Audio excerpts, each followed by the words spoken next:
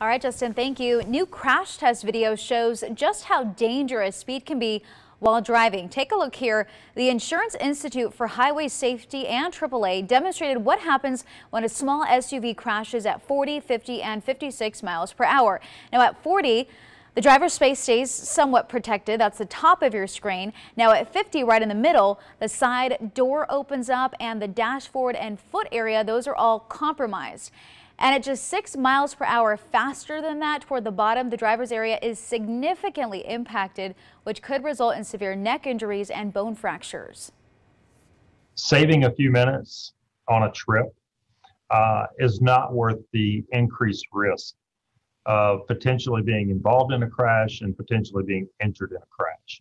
And so it really pays to slow down and save a life.